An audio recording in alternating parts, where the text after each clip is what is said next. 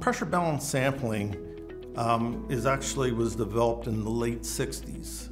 It was a revolutionary technique in order to transfer volatile materials. It was designed for blood alcohol specifically, and was able to transfer that in a highly precise manner to a gas chromatograph.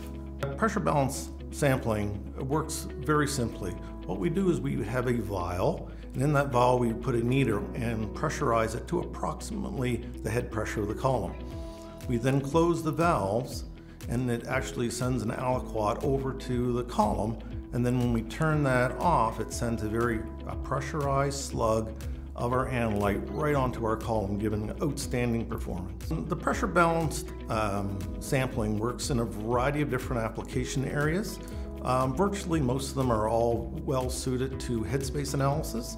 So it could be looking at volatile materials and drugs, looking at the off flavors in beer and wine, looking at food packaging. Of course, we want our food to be safe, and we want to make sure that this packaging does not contain any harmful compounds.